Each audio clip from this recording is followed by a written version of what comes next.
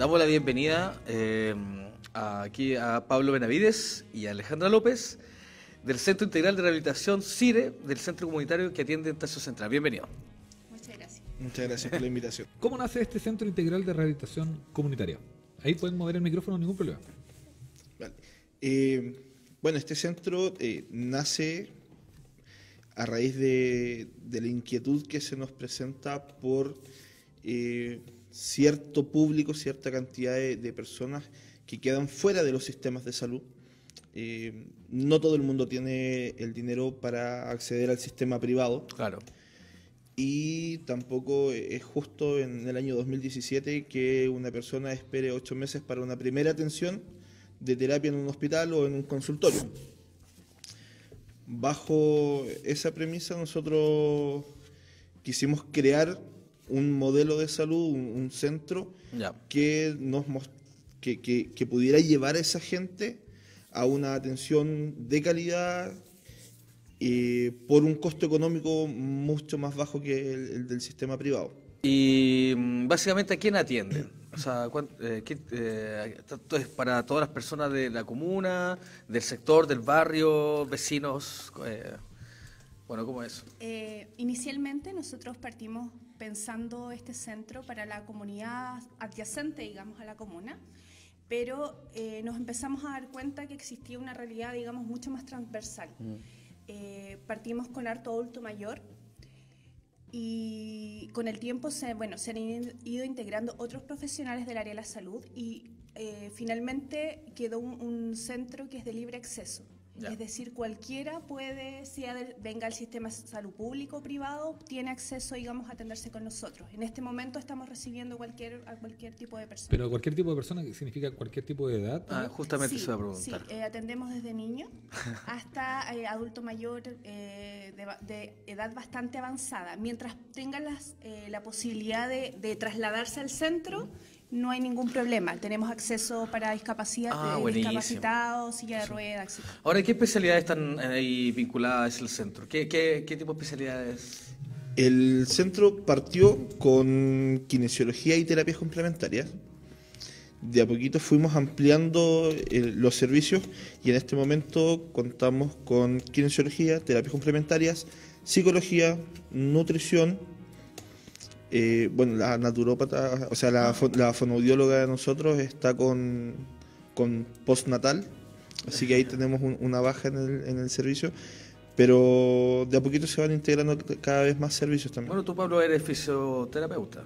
Claro. Y Alejandra es naturópata. Me salió. Como somos un centro comunitario que es autogestionado y es autofinanciado, tenemos que cobrar un monto por la atención de los pacientes. Es mucho más económico que en el sistema privado. Nosotros cobramos 5.000 pesos por atención, da lo mismo a qué terapia asista la persona. Y con el dinero que recaudamos de esas atenciones es con lo que mantenemos el centro. Partimos y nos derivamos los pacientes entre nosotros para darle una atención de calidad e integral. Entonces, claro, los chicos en su terapia física detectan patologías de repente que son o gente que está con mucho compromiso emocional y me los derivan a mí y hacemos como digamos, un equipo o hacemos una labor de rehabilitación que es completa. Claro, más integral. Entonces el paciente tiene una atención que no la tiene en otro lado, digamos, en el consultorio le ven la rodilla y sería la rodilla y ese es el problema por el que va. Acá conocemos a la familia de los pacientes, nos dedicamos mucho tiempo a ellos, digamos, y abarcamos casi todas las áreas. Entonces, los tiempos de rehabilitación son bastante más acotados que en un consultorio o incluso en el sistema privado. ¿Cuánta gente más o menos calculan ustedes que han atendido? El último catastro que hicimos hace poco menos de 2 meses, bueno, yo soy el encargado de las bases de datos, así que es como primera fuente, teníamos alrededor de 360 personas que han ingresado al centro. De esas, por lo que me acuerdo, era casi un 90-95% que se fueron de alta y algunos abandonaron la terapia por costos económicos, porque a pesar de que nosotros cobramos un costo súper bajo, Sí. hay gente que igual no tiene esa cantidad de dinero. Eso justamente. Y hay otros que no han podido continuar la terapia porque no han tenido los permisos en el trabajo, porque se les acaba la licencia, esperando la terapia en el consultorio, después empiezan a pedir permiso en el trabajo para poder ir a terapia con nosotros, y llega un momento en que en el trabajo le dicen, oye, ya, o sea, ya lleváis, no sé, casi un mes pidiendo permiso. Claro. Por lo general tratamos de que la gente vaya siempre 2 o 3 veces a la semana, Ya. para acortar mucho el tiempo de tratamiento y que la persona no tenga problemas en el trabajo, etcétera. Ese aspecto, ¿cuál es la realidad social de las personas que ustedes atienden? Y aparte, si son solamente de la comuna Estación Central o atienden de otras comunas. Principalmente hemos atendido personas de bajos recursos. Nos han llegado migrantes también que no están en el sistema de salud, no tienen ninguna previsión, hasta el día de hoy algunos. Migrantes, Claro, pero como somos un centro que es como de acceso universal, hemos atendido gente que es de muy bajos recursos, hemos atendido gente que ha ido de repente de Las Condes a atenderse con nosotros. No atendemos gente solo de la comuna. Ya. Tenemos gente que ha llegado desde Quilicura, Puente Alto, Pudahuel, Peñalolén, San Bernardo, Cerro Navia, lugares cercanos a Estación Central y lugares donde te demoras en locomoción colectiva 1 hora. ¿Existen posibilidades de replicar este modelo en otras comunas? Sí.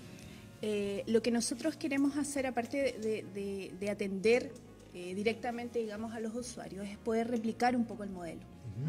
E integrar también al mundo privado al modelo. Sabemos que, que es a ver, nuestra idea es que participen profesionales jóvenes, pero también, humanizar de alguna manera la atención de salud, que no exista esta barrera como el médico o el profesional de salud en el Olimpo y el paciente es como un ente pasivo, sino que queremos involucrar a la gente, digamos, en su propia salud, en su propio bienestar, en su propio cuidado. Y por lo mismo tenemos la intención en el fondo de poder replicar este modelo, digamos, estamos afinando, es un modelo que está en construcción y en ese sentido todos los profesionales que se han integrado nos han aportado desde contactos hasta con material que de repente nosotros postulamos a proyectos. Nos ganamos el año pasado un proyecto de emprendimiento. Buenísimo. Del DUOC, que en el fondo nos ayudó, digamos, a comprar insumos y a lograr financiar esto. Pero también queremos involucrar a los privados, queremos involucrar al sistema público, de repente con derivaciones y cosas así. Es que la comunidad entienda que para lograr los objetivos de salud no es por volumen de atención. Actualmente en el sistema público y privado lo que se hace es atender personas por número de horas y un médico tiene que atender, no sé, 5 o 6 personas en 1 hora. Y finalmente eso hace una atención precaria. Nosotros queremos y le damos mucho tiempo a los pacientes, tiempo de atención, agendamos los pacientes cada 1 hora, para lograr que se haga un trabajo de rehabilitación que tenga un seguimiento Y efectivo. Claro. Y que efectivamente desde ahí se disminuya, digamos, las brechas y los problemas de salud. Promoción y prevención de salud no se logra con una charla al mes de Elige Vivir Sano, sino que hay que hacer cosas que sean consistentes en el tiempo. Cambiar hábitos de vida en la población es algo que es complejísimo. Y eso nosotros lo queremos lograr desde la comunidad, identificar cuáles son los factores de riesgo en cada comunidad e ir, digamos, siendo un aporte desde esa área. ¿Dónde los podría contactar? Sí, la gente nos puede contactar a través de las distintas redes sociales que tenemos en Facebook. Es facebook.com/CIRE Comunitario, que ahí van a llegar directo a nuestro fanpage. Además tenemos un perfil de Facebook que es CIRE Estación Central. Estamos en Instagram también como CIRE Comunitario y en Twitter como CIRE Comunitario también. O sea, No son inubicables. No sé, claro. CIRE comunitario. La Oye, pero, idea es y ahí, bueno, me imagino que rápidamente si la gente les puede hacer ciertas consultas, porque me imagino, ¿sabes qué? Me pasó esto y ahí ustedes le dan una orientación o automáticamente le dicen, venga a vernos, que... Claro, conversamos con la gente a través de el Facebook o de repente nos mandan WhatsApp y conversamos con la gente, nos dicen, ¿sabes qué? Tengo esto, fui al médico, me dieron este diagnóstico, tengo estos exámenes. Nosotros le decimos, ya, perfecto, con eso puedes venir directamente y atenderte, agendamos las horas de evaluación por WhatsApp, por Face, etcétera. Y después la gente termina su sesión y se va agendando para las siguientes sesiones. La gente que nos quiera contactar, ojalá que no vaya directamente al centro, que no se pegue el pique, Claro, primero... porque nosotros no atendemos pacientes por orden de llegada. Nosotros creemos que el tiempo es algo súper valioso e irrecuperable. Por lo tanto, no podemos hacer esperar a una persona una hora y media a ver si es que lo vamos a poder atender. Queremos eliminar un poquito eso que de repente pasa en algunos consultorios. Sí. Y de acuerdo a eso, la gente se agenda, como les decía, por el WhatsApp o por Face, y llega 5 o 10 minutos antes de su hora de atención, porque es realmente una hora de atención la que nosotros brindamos y de forma personalizada con cada paciente. Buenísimo. Y después agenda la hora siguiente y listo. No tienen que esperar a ver si es que hay capacidad, etcétera. Te pedimos un número de contacto para recordarte el día antes de la sesión. Te mandamos un WhatsApp o lo que sea y te decimos, hola, recuerda que mañana tienes tu hora a tal hora, ya la dirección es esta, cualquier duda, llegas directo. Genial. Queremos invitarlos a todos a conocernos, a participar con ideas, con proyectos. Nosotros tenemos como abierto, digamos, tenemos toda la disposición de poder escuchar alguna propuesta desde el punto de vista de poder integrar otros profesionales de salud o de ideas y finalmente para mejorar lo que nosotros tenemos. Y para mejorar la atención y la experiencia de salud de los usuarios, que creo que es algo que está bastante al debe en este país. Así es que la invitación a conocernos, a hacerle me gusta al fanpack de Sí, síganos. Facebook, síganos, y cualquier idea y todo, bienvenido.